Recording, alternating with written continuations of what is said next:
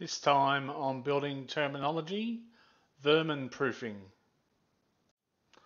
So vermin proofing is the protection of a building against the entry of vermin, especially mice or rats, by the insertion of wire mesh, what used to be called vermin wire. And you probably don't see it too much nowadays because it really only applied to a timber framed brick veneered house.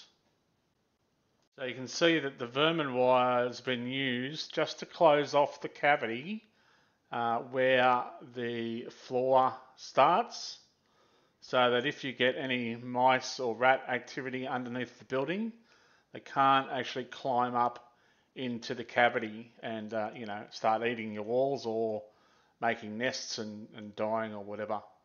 So obviously the vermin wire can also be used in your eaves if you have exposed eaves, but it was primarily used with the timber framed brick veneer building to close off the cavity. If you like this video, please hit the like button and subscribe to my YouTube channel. And you can also follow me on Facebook.